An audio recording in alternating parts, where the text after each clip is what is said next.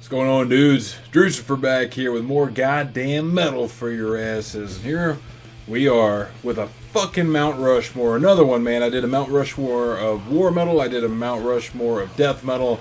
Now I'm here to talk about some fucking thrash. Hell yeah. So let's get into it, man. Again, these are going to be 4 picks. I would say most of these definitely fit into my fucking favorites. But they also have an old school element where I think you can really make an argument that they helped influence the fuck out of the genre in one way or another, and are all around just fucking great goddamn releases. These are not all debut releases. 2 of these are debuts, but 2 of them are not. In fact, the first 2 are not. One of them is going to be totally obvious. I think the other ones, you probably might guess the bands because I've referenced them and mentioned them quite a bit. But the particular releases that I decided to throw out, look, man, these Mount Rushmore videos, they're more about the bands than the releases. A lot of the releases I'm throwing out, I throw out because they just tend to be personal favorites for me. And I also think that they kind of fit into quality old school goodness. And in the case of a couple of these albums, I'll get to them whenever I come across them. One of the main reasons I've chose these albums is because I like shining a little bit of light on albums that don't get, you know, looked at and get all the fucking praise, whereas other albums are more popular. Though, in a lot of cases, the hype is there for a fucking reason. We're going to get into that, man. So let's kick this bitch off with number 1 on the list. But again, this is in no particular order. So the first one I got here on my Mount Rushmore of thrash metal is Slayer's Rain and Blood. Yeah, pretty obvious, not too much of a shocker there, man. But again, sometimes an album, it just lives up to the hype. And in the case of Rain and Blood, this is at the root of my extreme metal addiction. This is the first album I ever heard by Slayer. I still remember the first time I heard it, and I was just like, I wasn't ready for it. I was like, dude, it's too fast. It's just like silly fast, how fucking fast that album is. But then listening to it again over like the next couple of months, this is back when I was first getting into metal, it just, like, once it hit me, I was like, fuck. And once I got into Slayer, it just kicked all the fucking doors open for extreme metal, you know, other thrash bands, especially death metal, death thrash, I was huge in, still am, you know, black and speed metal and shit like that. But top tracks for this one, man, this is hard, but Jesus Saves, Angel of Death, obviously, Altar of Sacrifice, Postmortem, just all-out aggression, pure fucking thrash assault from start to finish. Hands down, for me, has always been the best of the big 4 American thrash bands. Second would be Megadeth, but it is still I think nowadays especially, it isn't even further. Like, as more time goes by, the more of a distant second Megadeth even becomes to Slayer, man. Slayer is just hands down what they did for thrash and, you know, just metal, extreme metal in general. I don't think it can really be understated, man. Show No Mercy would have been a good pick here. Fucking Hell Awaits is great, but dude, Rain and Blood is just so fucking good. It's so raw. It's right to the point. Everything sounds tight, focused, aggressive, and just fucking fierce, man. So Slayer's Rain and Blood right off the bat. Second on my list here, I have Sodom, and for the album I have chosen for this, I've chosen Better Off Dead.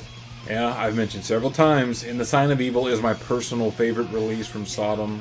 Yeah, I've mentioned that. I think every time I talk about Sodom, I mention that. But I've also said I'm pretty much a fan of every one of their albums that have come out. And while Agent Orange is a very close one for this list, at first I had Agent Orange on here. Better Off Dead, it has a few of my favorite tracks from the band. An Eye for an Eye, which is a total thrash classic in my opinion, where Angel Ripper is just screaming at the godless skies as to why does injustice keep happening in the fucking world and the perpetrators get away with it. Shellfire Defense has to be one of my favorite thrash riffs of all fucking time. The Song is the Law, it's a little bit cheesy, I can understand why people think that, but I can't hear that song without thinking of Texas Chainsaw Massacre. Never Healing Wound, the title track, Better Off Dead, Stalin Orgel. It's all good shit, man. And again, this is an album that I just feel like gets overlooked a lot. It's really fucking underrated. Agent Orange gets a lot of the press, Persecution Mania, In the Sign of Evil, obviously. But Better Off Dead is a fantastic fucking album, man. If you haven't listened to it in a while, put it on and just fucking jam it, man. Even their Tank cover is really good. Just everything on here is great. I don't understand why people tap out on Sodom after Persecution Mania, maybe. Some people will go up to Agent Orange and they're like, yeah, the hell with it after that. I don't understand because I love all of it, man. I think all that shit's fucking great. So Sodom, Better Off Dead. The third one I have on here is Creator, and the album I have chosen is Endless Pain. Now, Creator's most popular album has to be Pleasure to Kill, and if you were to say Pleasure to Kill, I would not argue one bit. That is a great fucking album, dude. That thing is goddamn fierce. But there's something about the straight-up rawness of Creator's debut album, Endless Pain, that has just always stuck with me. It's always been like, it feels very much like a meat and potatoes fucking thrash album. And like Sodom's Better Off Dead, though to a lesser extent, I think Endless Pain gets a bit overshadowed by Pleasure to Kill. And again, that's to take nothing away from Pleasure to Kill. It is a fucking masterclass of a goddamn thrash album. But I, again, like shining a little bit of spotlight on albums that I think are just as good, but maybe lesser known or lesser appreciated. So I've chosen Endless Pain here, and tracks for this one: Total Death, Tormentor, Bonebreaker, Flag of Fucking Hate, man. Just put this motherfucker on and blast it. If you guys are not familiar with the Tormentor demos, I would recommend checking those out as well. But this thing, this is, I mean, not just because it's their debut album, but this really is Creator's Kill 'Em All. It just has that kind of a, you know, four guys in the fucking studio making noise. It has that kind of a vibe to it. Whereas Pleasure to Kill is, I would say, probably more aggressive, more intense, and maybe even more focused and fierce in that sense. That's why it's also a great choice if anybody wanted to choose that one. But it is a bit more, I don't know if I would say contrived than this one is. This one just sounds like a bunch of dudes going in, playing more speed metal, whereas Pleasure to Kill is a bit more maybe like straight up death thrash. Both great fucking albums. Either one I would take, man. Pleasure to Kill was originally on here first, but then I was like, you know what? Endless Pain needs a little bit more love than it gets. I fucking love that album. So there you go. Creator's Endless Pain. And to complete my Mount Rushmore, this is one of the probably lesser influential bands on this list, but fucking phenomenal nonetheless. And again, just goddamn underrated. Whiplash, Power and Pain. This album is so fucking good, I just cannot not put it on a Mount Rushmore list. This thing just needs way more fucking love and attention, man, because there's a lot of good fucking thrash out there, but Whiplash's debut album, Power and Pain, is insanely underrated in the thrash and speed metal realms. I think here maybe in the last even 5, maybe 10 years or so, it's starting to get a little bit more recognition and a little bit more credit. But being released back in 1986, which is prime time for thrash time, man, the shit was still pretty fresh at the time, and cool things were being done, and this fucking thing comes out and just holds up like a motherfucker. I like the first 3. The first 2 I think are fucking great, and Power and Pain is just phenomenal, man. It is just right up, stepping up to the plate, first fucking swing, knocking it out of the goddamn park. Tracks like Power Thrashing Death, Spit on Your Grave, Nailed to the Cross, Warmonger, which is my personal favorite if I have to narrow it down. Just all around a phenomenal record, man. If you guys have not checked out Whiplash, do yourself a favor. If you're into thrash, speed metal, if you like the Big Four, if you like fucking Exodus, Overkill, any of those kinds of bands, definitely check out Whiplash's Power and Pain. It's a very aggressive album, very fast. It just fucking catchy ass songs. Just a great goddamn album all around.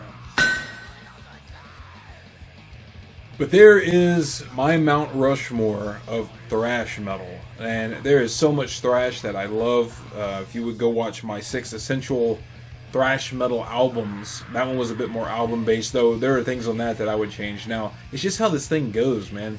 You give your opinion on something, come back in a couple of years and be like, oh, I can't believe I forgot that, or man, I would have swapped that out. I think I have Megadeth's Rust in Peace on that 6 essentials, and even within the albums Megadeth has released, I would take Peace Sells over Rust in Peace now. Why I didn't then, I don't know. I mean, I do love Rust in Peace. Marty Friedman, I think, is fucking great. But when it comes to actual thrash, I think Peace Sells is the better album. But there's all kinds of other shit that I would have added on there too. I know I added Toxic Holocaust, Evil Army. Both of those bands are great. If there were more faces on Mount Rushmore, they probably would have made it on here. It'd be interesting to see if there was like 6 or 8 fucking faces on that goddamn mountain, what some of these lists would come out like. But I think this is a pretty fucking good Mount Rushmore of thrash list. There's other stuff that's honorable mentions, even stuff that was on the 6 essential albums. that would probably make this. If somebody was to say Metallica Kill 'Em All, I wouldn't blame you. That was a hugely influential album. But for these are bands that I think were really influential for the genre. These are releases that I think are some of their best releases. And I think it fucking works out, man. The Mount Rushmore lists are a little bit of the fucking inspirational bands, a little bit of the fucking old school classics, and just a little bit of your own personal fucking favorites. Because, I mean, who the hell put fucking Theodore Roosevelt on the mountain, on fucking Mount Rushmore with Thomas Jefferson and George Washington? Why was Teddy Roosevelt on there? He'd been president for like 10, 15 years earlier or something. But they put him up there. Why? Because somebody fucking liked him. And probably because he's the guy that was behind the fucking national parks, and probably is one of the reasons that fucking thing got done in the first place. I don't know. Anyways, that's it for this one, guys. The only other thing I have for you is I've just worked with some artwork with Barry over at That Goat Metal Show. And finally, we have Iron Casket fucking t-shirts, man. Two-siders. Got the fucking badass big logo on the front and on the back. Let the blade and bullet divide the weak from strong. Hell, goddamn, yeah, that's a lyric off some of the new Iron Casket material. But that thing, the link is in the description. It is going to be up on eBay if anybody wants to buy it. Of course, double-sided, it does cost a little bit more, but I kind of was selfish, man. I really want that fucking thing for myself. Anyways, that'll be up, and also Drewcifer channel shirts are still available if anybody is interested. That is also linked in the description. You can buy it off of eBay, free fucking shipping, man, anywhere in the goddamn world, any size you want. But anyways, that's all I got for this one, dudes. Till the next one, keep it goddamn heavy, keep it fucking mean and offensive, crush all posers, take no prisoners, take no goddamn shit, and I will see all you sons of bitches in the next one. Later.